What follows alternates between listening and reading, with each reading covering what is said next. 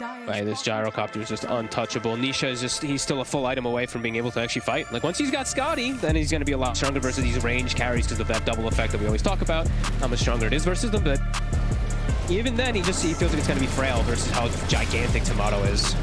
Well, they're trying to go now on Timado, seeing if they can kill him. But he's got Satanic. Satanic sliding through that. Does he have enough to live?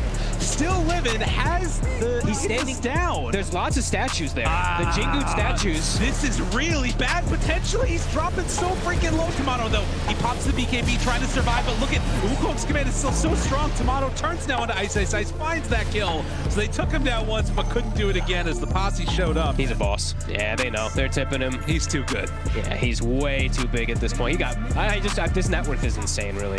Like 23K net worth.